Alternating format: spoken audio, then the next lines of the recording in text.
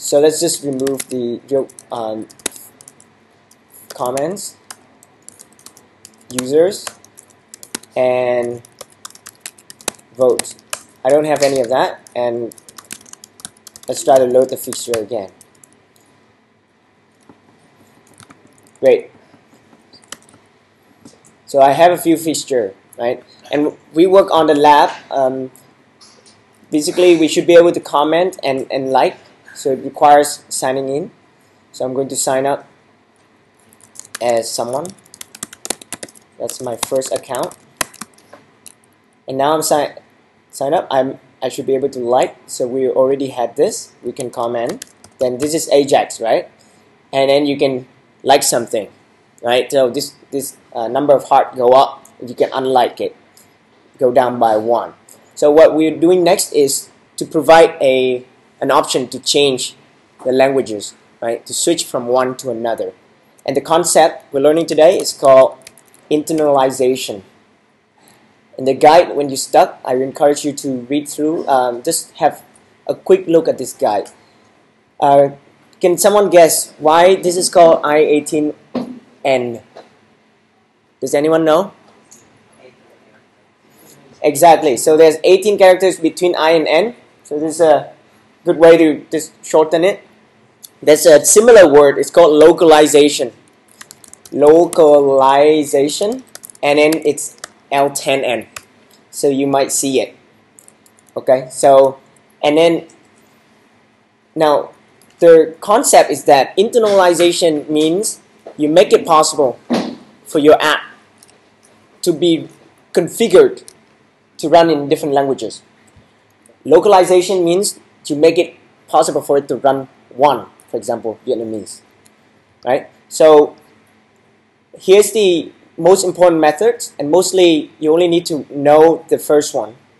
It's when you make the website display in a different language, mostly you translate the text into that language. So we have a helper called translate. And then, however, sometimes the format of the date, format of time, then you also need to display that, month before day or day before month, a comma or space, right? So that's date and time, AM or 24 hours. So they provide these two methods. And then you can also use the shorter version. So I18n is a module that implements these methods, and this is one of the most powerful internalization framework. It's quite advanced.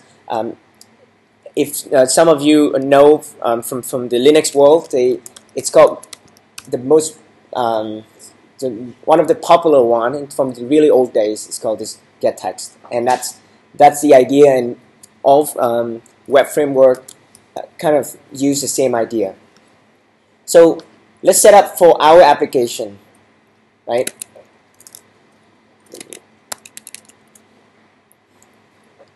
So I have the project right here. I want to add a drop down, maybe right here at the top, to switch between the two languages. So what elements should we use for that? I'll use a drop down. So I'm going to use Bootstrap for this component documentation. This is quite hard to see. Where documentation, components, and drop down, right? So there are two ways you can put a flag, and I think this may work fine. You click here and then you choose the next language. So let's do that. I'm copying this guy right here, and I'll place it in our layout file, application.layout. We all know this by now, and I'll place it right before. So I have a div right here, and then I'll put this drop down. Sorry, oops, looks pretty ugly. Let's try again. Right here. Now this action, here's where we say the current language. So I'm just gonna say English, for example, And here are the items in the drop down. So I only need 2 items, right? So I'll use one of this and change this to what we call it language.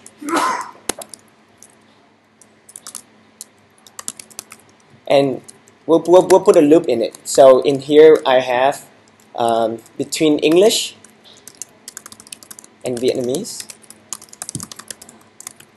language.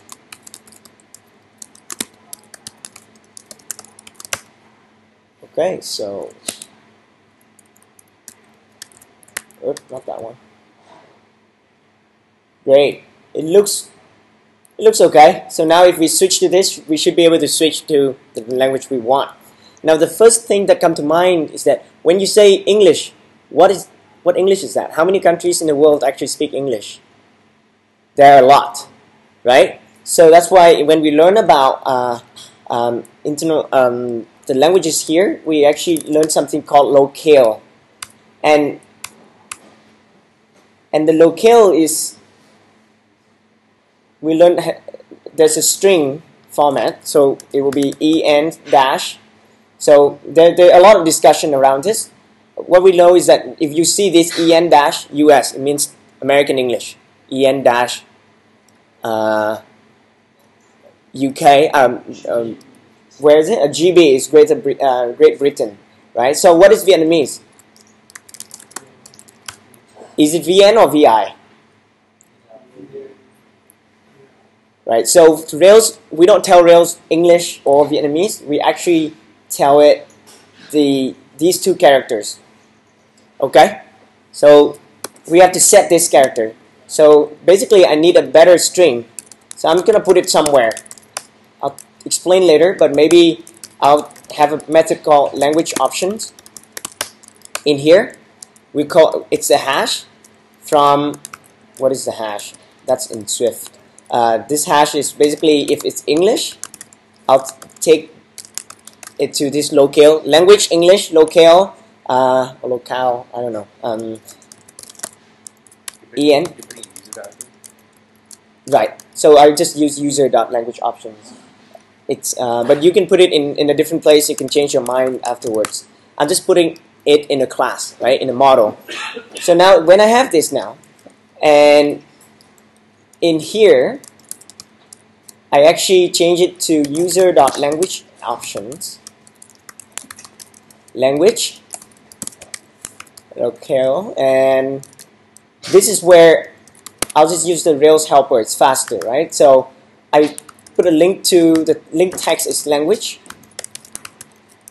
Now this is interesting. I'm just submitting back to my current page, but I'm passing locale, locale, right? And what is the class name? Drop down item, right? So I put drop down item. Does that seem okay? So let's try again. I click on this and I click on Vietnamese. Notice it changes this to that.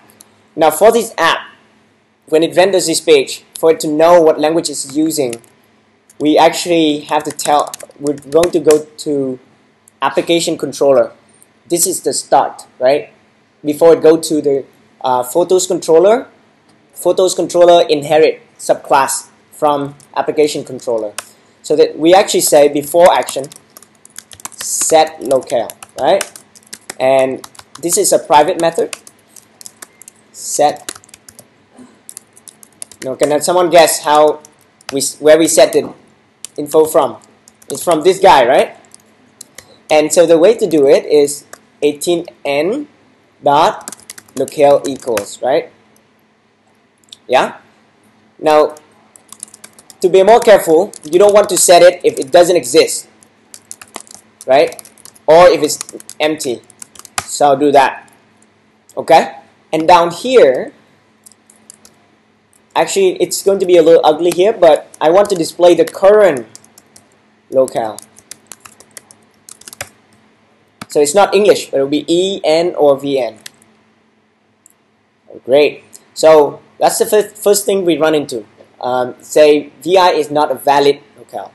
So to fix this, we have to know that for each Rails application, we have a list of available locales. And right now it's just only en. We go into our environment file, our config/application file, and we tell it to set more. Notice this line over here. We can set a few locale configuration, but I'm allowing more than one locale right here. So say vn and en. If I run this again, it doesn't support it, then I suspect that because I need to restart. When you change the application.rb file, most of the time, sometimes it's not enough to reload, but most of the time you have to change. So notice if I change this to English, it's English, Vietnamese, right? Great. So I already have this set as this locale. Now, let's see what's happening here. I'm trying to go to English, but so this should be a word in English, in Vietnamese, right? So I'm going to show you what's being rendered right now. Alright, so this is timeline, and right now we just render text. The way to use locale is to use the translate method. So let's go to the layout. Where's the word timeline? Timeline, here, right? Now we don't use static text anymore. So we call translate, but you never use translate, you use something like this. So I say timeline. It means that, hey, use the right word in that language for timeline. Okay? Let's run this. It looks the same. But if you look here, translation missing, right? And if I want to be really careful, I can actually go style in the application here and say, hey, for any guys that say translation missing, please maybe make it red so it's easy for me to see. Great. So this is, I have one right here. So let's fix it. So to support many languages, the way Rails set up is to put it under config locales and the language file. Okay, let me switch back to English for you for a second. It's still complain. It's still red. But if I go into this file, right, we can read the instruction here. So if you use t hello, you have to have hello down here. So basically, I say timeline, timeline. And if I do that here and reload, it works. It's actually smart enough to reload the YAML file. And we're going to do the same thing, but we have to create the file. Right? The file's not here for Vietnamese. So I create that file, config/locale/vi.yaml. And in here we have vi timeline. What is it in Vietnamese? Alright. Dòng thời gian. Alright, so Charles, you just learned a new language. Alright. So if I change this, we change this back to this. Now this is a new file. So see, it's not smart enough. Rails is not smart enough. This language. Rails is not smart enough to. I'm saving it. I'm hoping that Rails is smart enough, but it's not. Right? So we have to, because it's a new file. It hasn't loaded that file into memory. There's a list of files to refresh. Excellent. So every time you have the word timeline, it says this. Now, that's some success right there. Now, sometimes if you use the word timeline in different places, you may want to use it differently. That's called namespacing. Has anyone heard of namespacing before? So it's just like a class name, right? So we'll have to get to that. Now let's convert this, the same thing over here. And I'll talk about namespacing right now with the word like. So let's convert the like button. How do we do that? We go to Photos Index, right? And in there we go to this photo partial. Photos partial. Okay, can someone guess how we going to fix this? Put a T on it. Okay, and usually you put lowercase. That's the name of like variable, right? And then if I do this again, I get this. Now,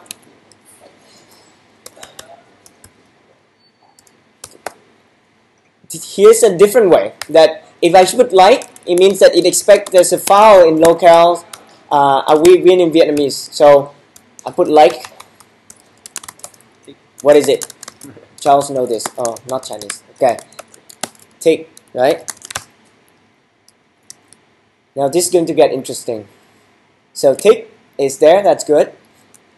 And I have to do this likes count, right? How do we do it for plural? We have one likes, that's wrong, right? We should do pluralize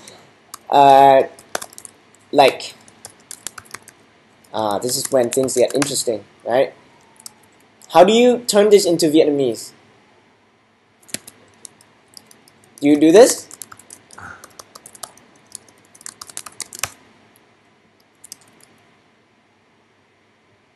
Yeah? How about this one? how do we do that? It's tricky, right? So here's a new way we learned with the new syntax. So you can actually do. I will call this whole thing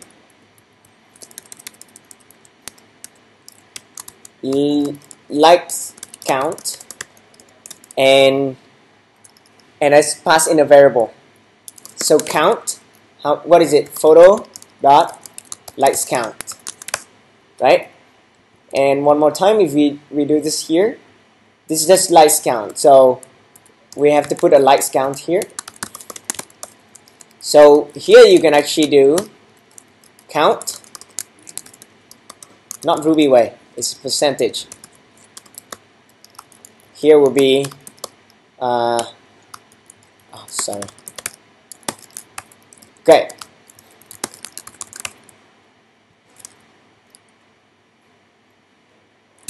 Is that good? So can we handle more than when? So Vietnamese is interesting. We don't care about plural, do we? But what about English? I actually need to do the same thing now. If I use this and I change to back to English, this is something you learn. It's going to be really cool right here. So let's copy. Like is just like. Likes count. I cannot do this, right? Because it may be 1 or 2. So on this you can actually do, when there's 0, you can actually say something. When it's 1, you can actually say value like, and not, and then when it's other, this is how Rails do pluralize. So value likes, right? So technically 0 is fine, but in some languages you need all of them. So to give you an example, I'll run this over here. And what is it saying? It's saying value, but it should be count, right? So this should be count. It has to be the same. If I say value, up here has to say value.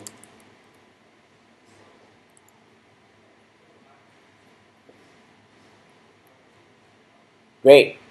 So that's a new thing. We just learned about that syntax. Now next is the ability to do namespacing. And that is with scoping. It's called scoping.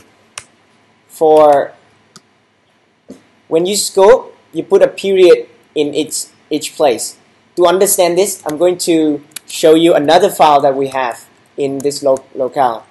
It's called, did anyone see that in the locale what file we have in there? Device. Right? So let's take a look at this file.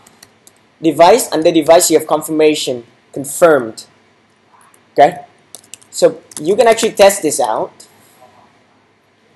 when you do I18n dot device dot t device dot confirmations dot confirmed.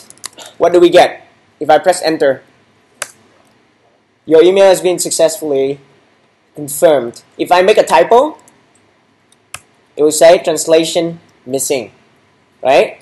So here it's not like I can just do confirmed, because it has to be in the same spot, same. It has to have the same prefix. So this allows you to define a lot of text without collision, right? With device. So this is what language are we at right now? That's EN. So as when I put it to VI, and I do the same thing for up here, right? It will be missing because it's looking for VI. Okay. Now let's put one thing up here called photos. So photo index.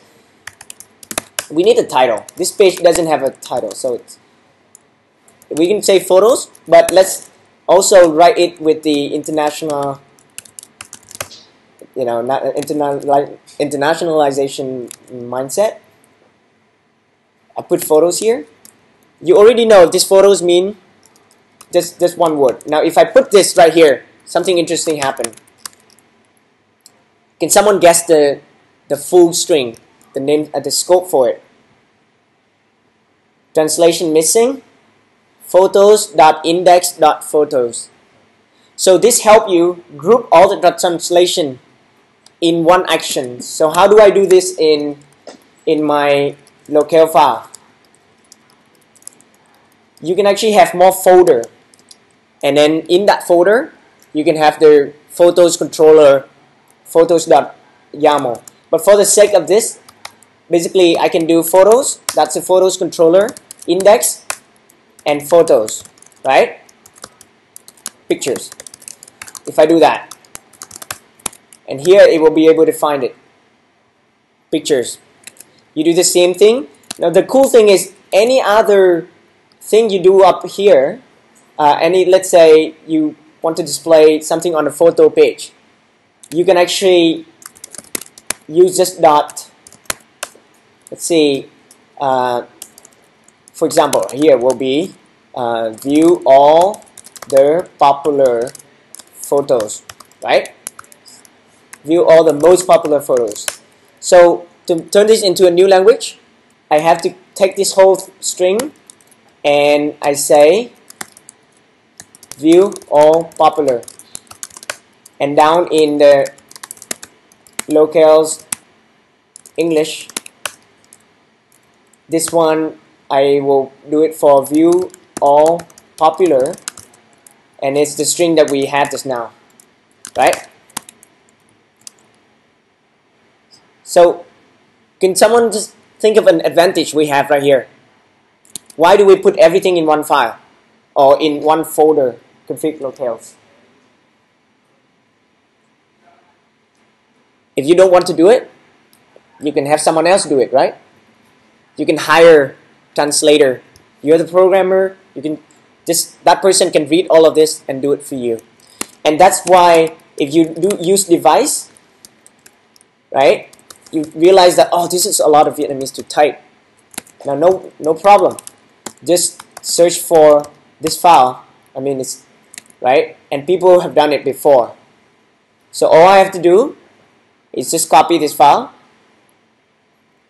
Right now, that's the English version, right? Oh, this person is too lazy. He didn't do it.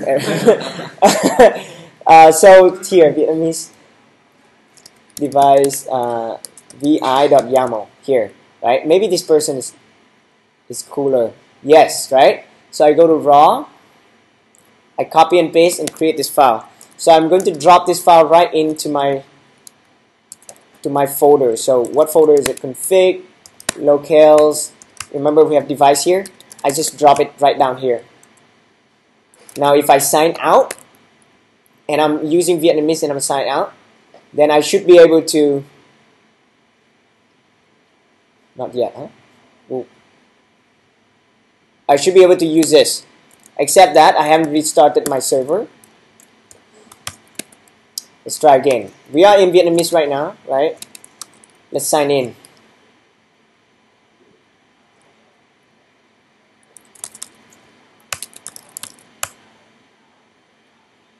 Okay. Who knows what the problem is? Who knows what the problem is? When I sign in on this page, it was back to English.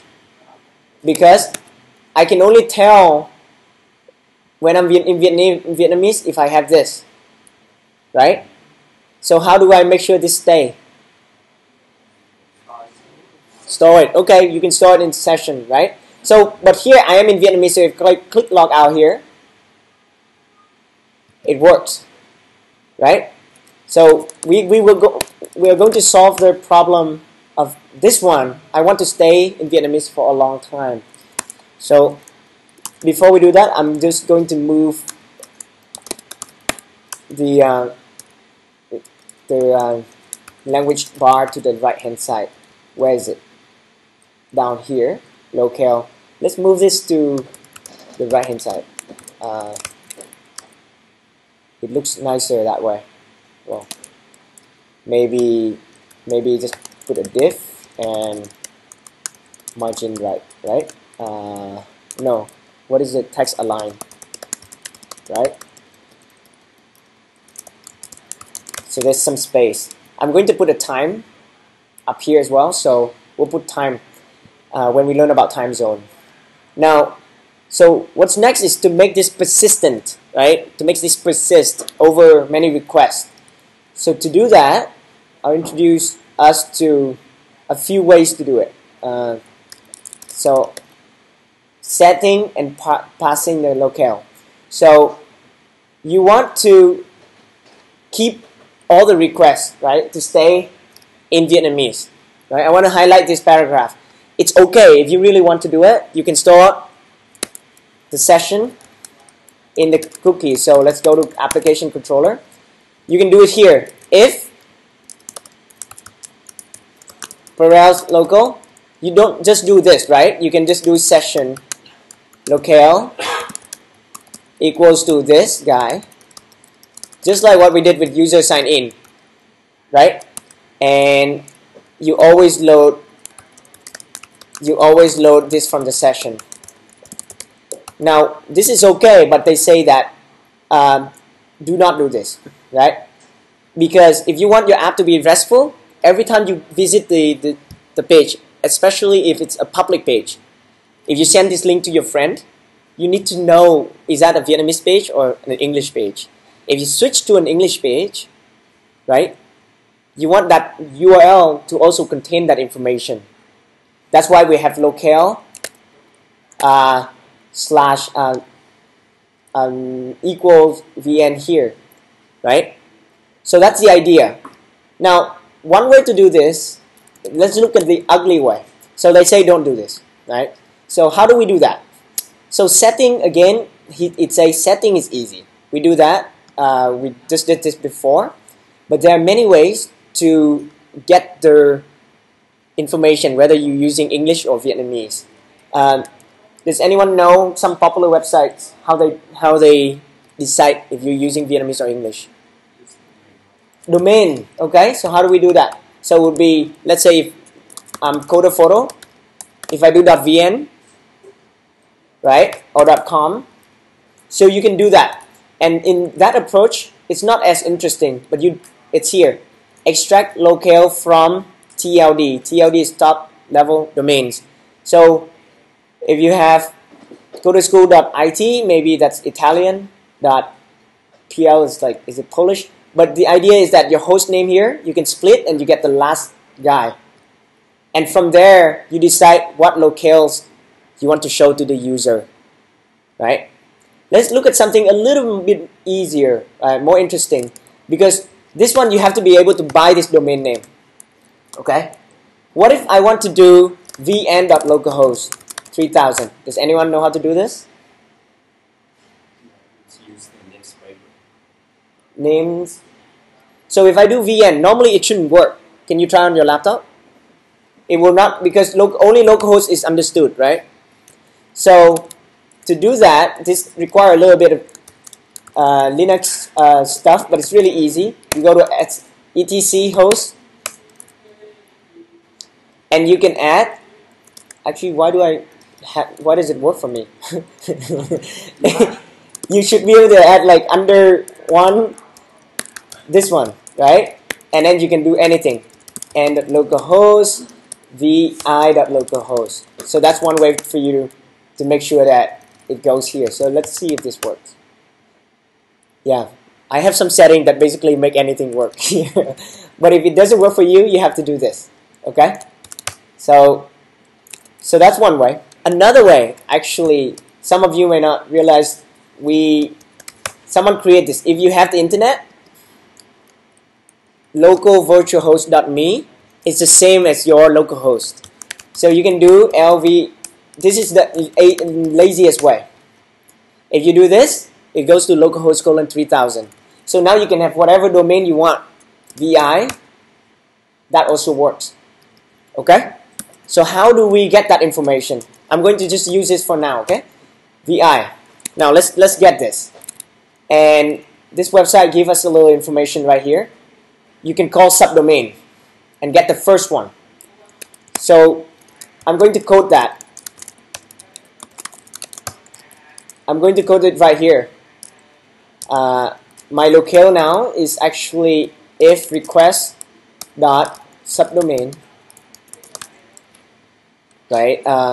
Just the locale equals dot first, and I'll just set it without error checking first. Okay, so I'm going to this guy, and notice this changed to VI. If I go to this EN, it changed to EN. What if I make this what's another language? Oscar, where are you? Oh, it's okay. This is not supported, so we have to check, right? So we will do available locale. If it include locale, then you do this. If not, how do we do it? Yeah, let's set it to default.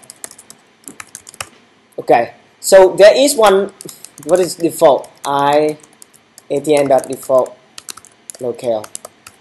So now if I go here, it should go to English, right? Thank you. So this should go to English. Well, this is not nice.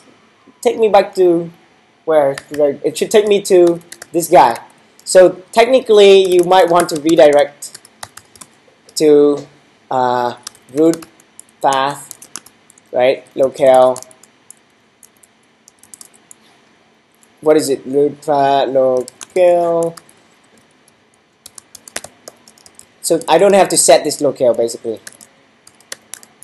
There are many ways, but just explaining the different way we are approaching this problem. So it's going to this, right? So it's a little tricky. Okay, so that's the second way. What's the third way? So in my lecture notes, I cover a few ways. We set the locale, and we can use the subdomain. You can revisit this. Another advantage of using lvh.me is that in your test, you can also use this. You run it on your test server. Using this one, your test server, you cannot change the configuration, right? Okay. Sometimes you use subdomain for different reasons. If you have a company name, you want to put it as a subdomain name. That's also a good way to do it, right? So then you can just load the subdomain, and then you only load the users for the company. Now we're covering a few other ways to get the locale.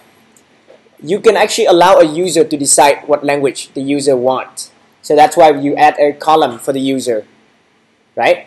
Now, another way is to check from the browser.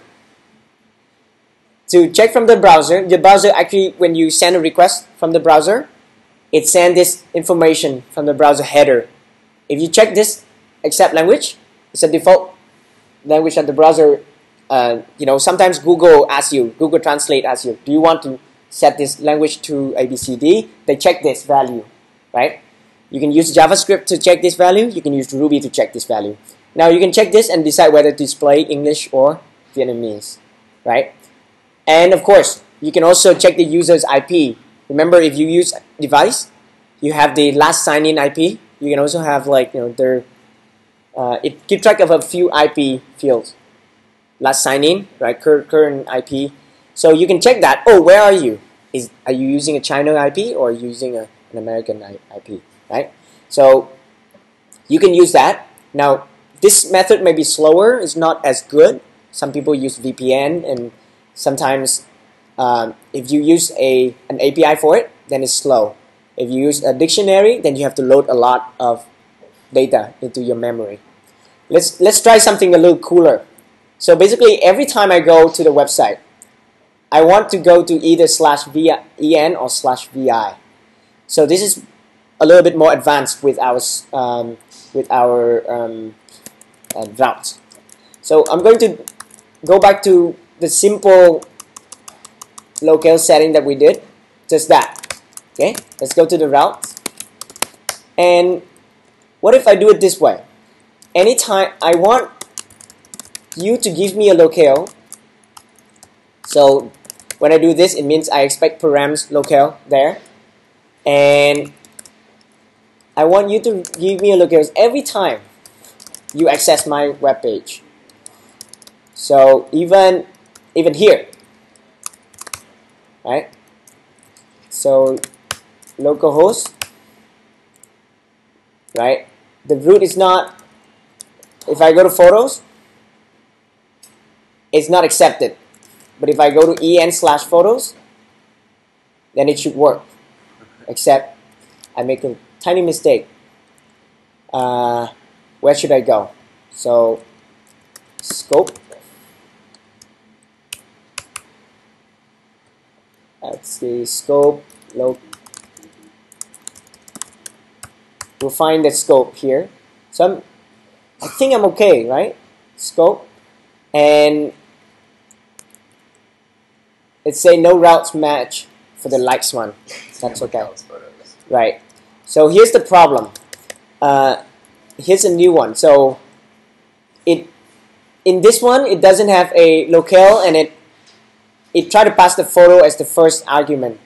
So there's another thing that you can use is default URL options.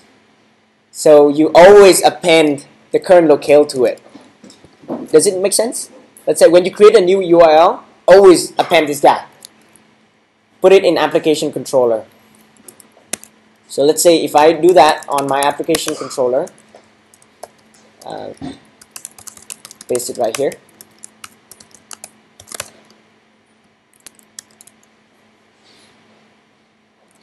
Okay, so you see en vi, right?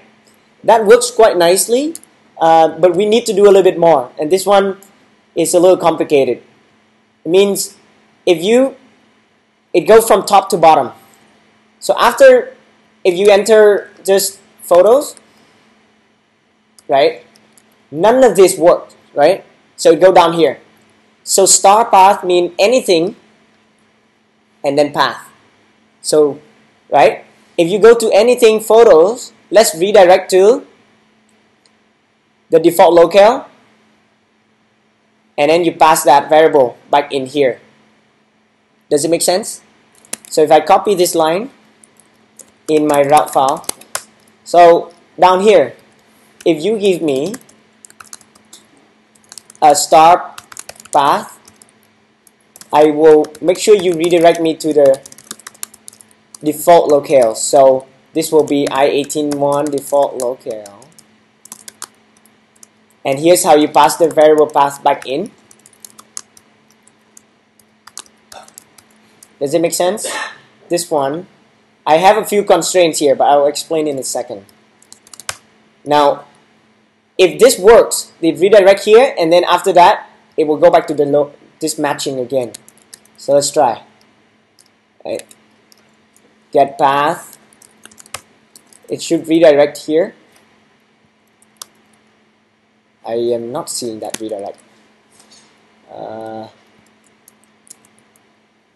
And if it's empty, I'm just gonna copy this. Oh, you do that regex at the top.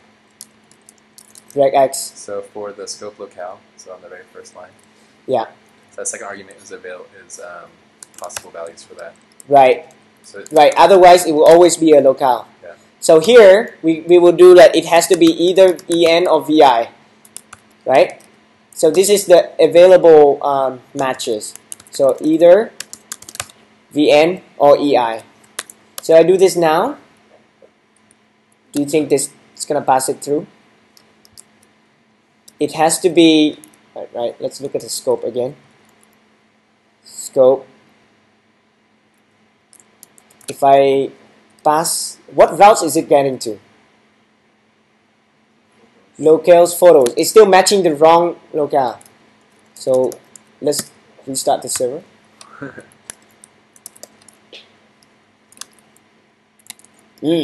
Okay, so there's something wrong here, right? So Rails routes guide is our Bible. So if I not okay, scope, right? Basically, there's a constraint. You can tell the scope to. Oh, you have to pass it. I think. Should I call constraint or? I'm trying to find more scope examples. I think because Rails update the API, so that may be constraint. So maybe I'll just try real quick and then constraints. I think you pass the name of the. Oh, yeah, it works. So every time, right, it just keeps reappending until it's too much. Yes, and I need another constraint somewhere. I think at the top you have to constrain. The constraint is that locale needs to be. Like, it's a hash. This is locale. Is that? So right now, if the So I think you just put locale in front. Like constraints is a hash. oh, okay, locale. Yeah. So right now, nothing ever matched, right? So okay. All right, so I have to go back to this guy and try photos one more time. There you go. So that's very smooth, right? Thank you, Charles. So basically, that is actually my preferred way. It seems very straightforward. You fix the URL for people and then you send it out. Okay. So we also cover how we can do the like and unlike. Let's support this guy. Add a locale column to user, and I'll also add a time zone.